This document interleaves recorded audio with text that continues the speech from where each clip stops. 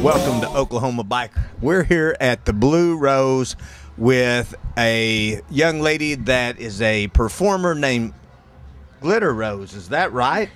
That's right. Now, how are y'all doing?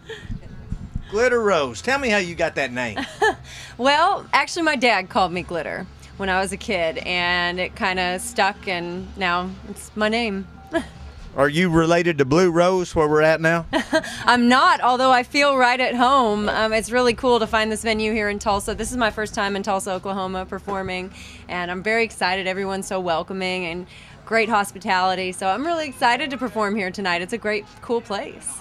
We're glad to have you in Tulsa. Now, can you tell us a little bit about what type of music that you do? Sure. Well, I write Southern rock music. So there's a little bit of country influence, there's a little bit of rock influence, some blues in there.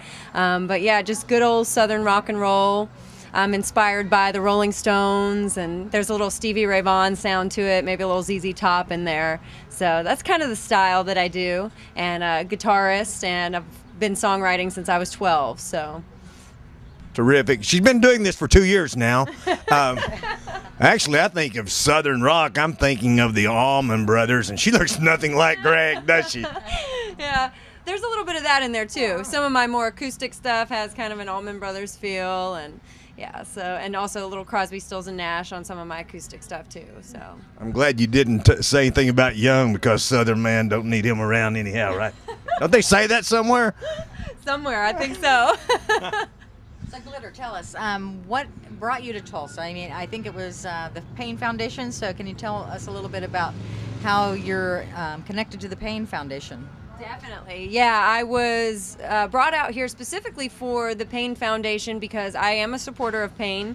My song Sad Day for Love was a bit of an inspiration to the foundation. It's on my new album Dead or Alive, and that song's actually up for Song of the Year at the Unmask the Pain with Movies and Music event that's going on at the Bare Bones International Film Festival in Muskogee, the April 4th through the 14th. So on April 12th, I'm going to be performing for Payne at the Muskogee Music Hall of Fame, and Sad Day for Love's up for Song of the Year, so I'm really excited about that. Well, that is something to be excited about. Now tell me what a Payne supporter is.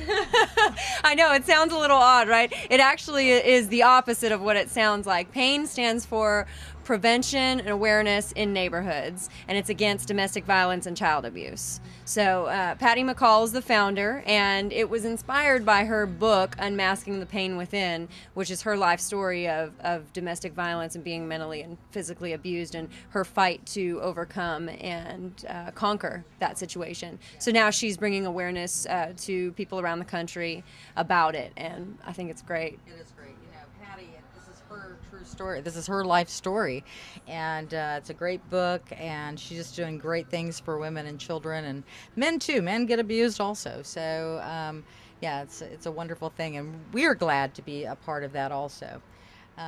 Anyways, we're excited to have you here. Thank you.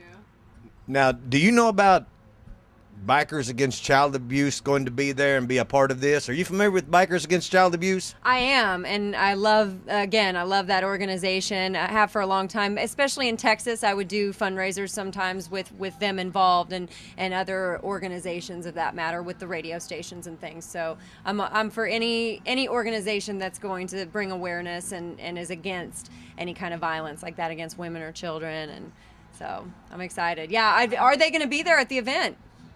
Yes. Rumor has it. Hey, Big John, you're the state president. Make sure you get a bunch of folks there, all right? That's right. Hey, I want you ladies to know I really appreciate you allowing me to sit in the middle here and be the microphone mover. Well, you're a good microphone mover. That's right. MM. That's motorcycle ministry, I think. MM. Here, don't be calling me no club.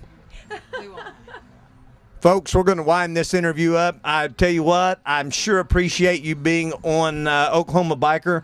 Thank you very much, Glitter Rose. We're really happy to have you in Tulsa. We look forward to seeing you on the 12th in Muskogee, Oklahoma at the Oklahoma Music Hall of Fame. We'll be there. We look forward to seeing you there.